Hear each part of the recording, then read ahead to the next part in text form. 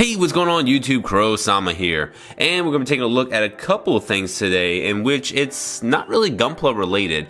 I've been building my little kind of town, my little city, and the things that I've been, picking up more recently is a lot of buildings. So obviously we're not taking a look at the Banshee, but he will be around just for some, references, scaling, and just a little decor. But we're going to take a look at all these little buildings from different brands. First brand we're going to take a look at is from the Prezza line. So with the Prezza line, I am actually super fond of this because of the fact that there's a lot of destructive buildings, and that's something I really want when it comes to these Gundam dioramas.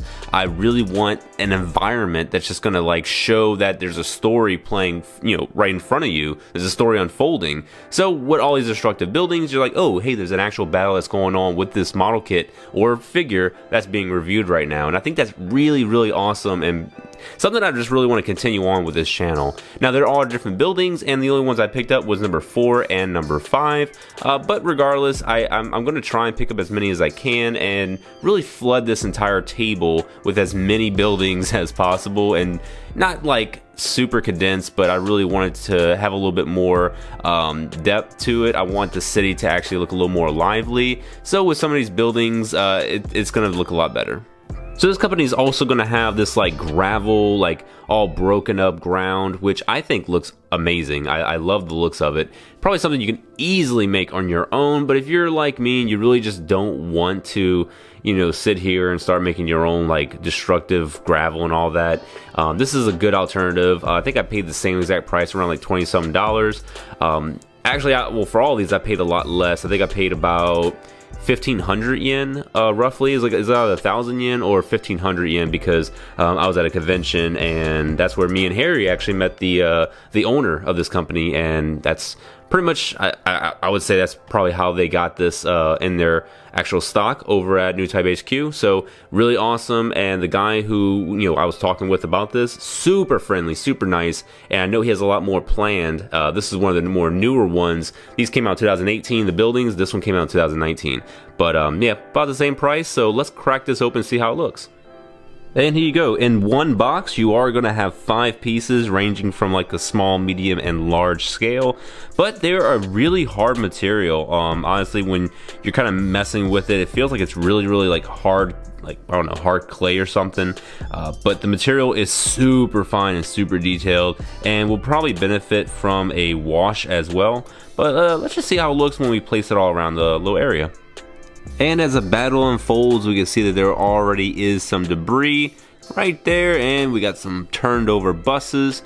Looking really good. I mean, this is something that if you just spray it all around and kind of just make it blend a little bit more within the environment, it's really going to look pretty damn cool. Also got some bystanders, which we will actually talk about in a little bit later in this video.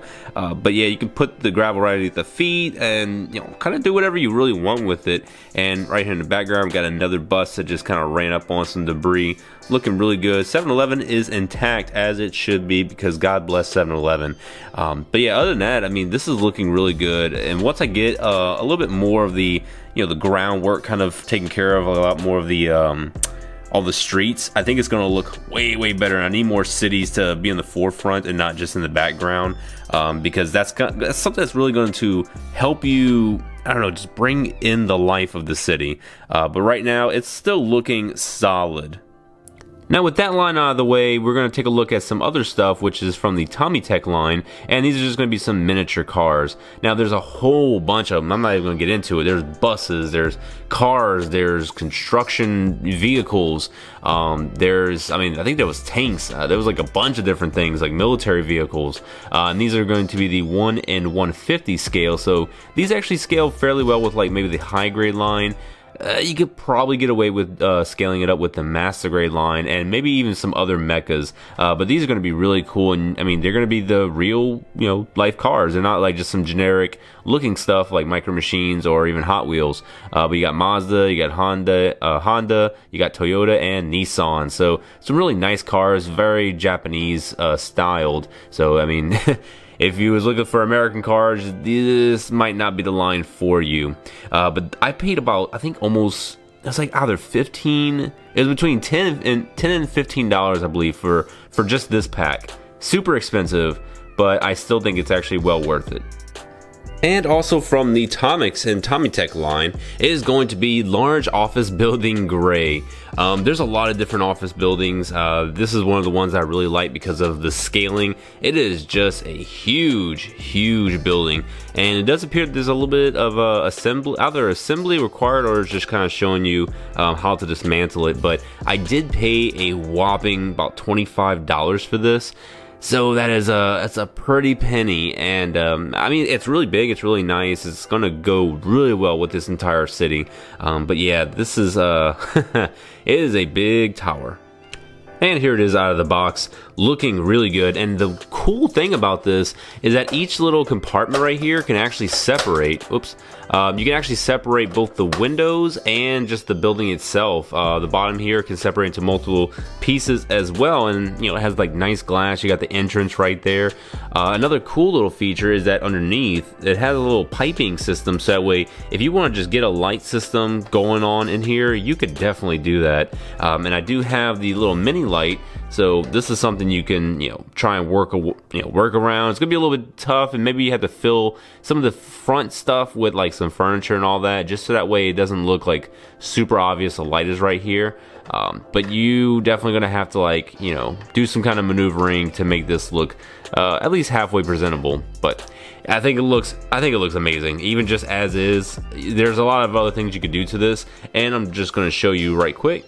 So I've only gotten two of the Tomix buildings, and the first one is actually the 7-Eleven in the corner, and that one came with the same sticker sheet like this. Now the stickers are not pre-cut. You are gonna have to cut the stickers out, which it's not as bad as you might think. It's a little bit more time consuming, but yeah, you could definitely take some of these stickers, and if you want to just, like, I don't know, because a lot of buildings in Japan have like the you know, screens and the monitors on it. So if you want to put like this, like on the side, and kind of have it replicate a screen. You can also put some of these like little items down in the bottom where the lobby is, and you're gonna have some clothes rack stuff right here. You can put that on the outside. So if you see right here, there's actually items right inside here. So if you want to put like the mannequin stuff on the back, you can, but there's also just some items you can paint, and the lobby is looking really empty. So if you want to fill that in with anything, you could go ahead and, you know, make some stuff up, you know, cut out a little furniture set, whatever you really want. Or if you can just buy it outright, you can definitely do that as well.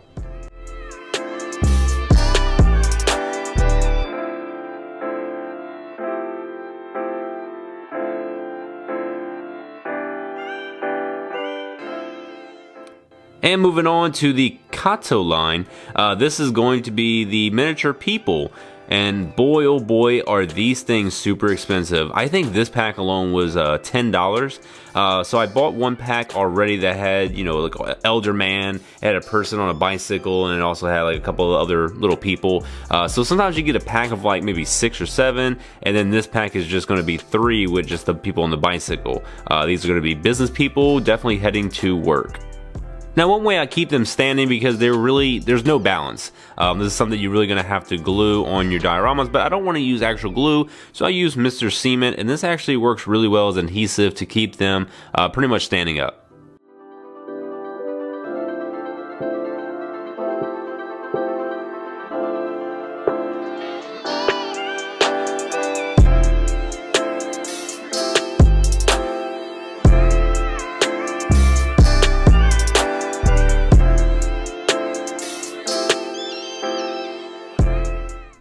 Alright guys, that's pretty much it. So I do hope you found this video at minimum informative, if not at least entertaining.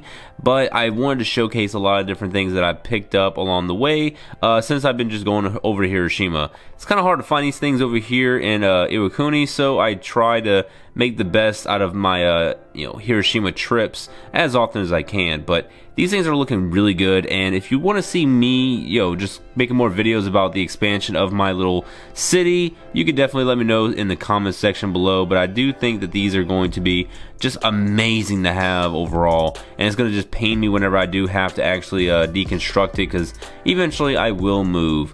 but for the most part, I do think these are looking super damn solid and really beautiful, and it's just really bringing out a story. So like I have right here, this is Gundam Age, just pretty much an entire battle right here on Earth, or the colony. There's probably a 7-Eleven on one of their colonies, but yeah, nothing too special. I genuinely do love the way that this is coming out, and you know, if you can go to newtypehq.com, you can build at least some of them from the first, you know, brand I went ahead and mentioned, but if not, then, you know, try and check on eBay. The brand shouldn't be too hard to come by, especially if there's a lot of train enthusiasts, and if not, go to some of these like train websites.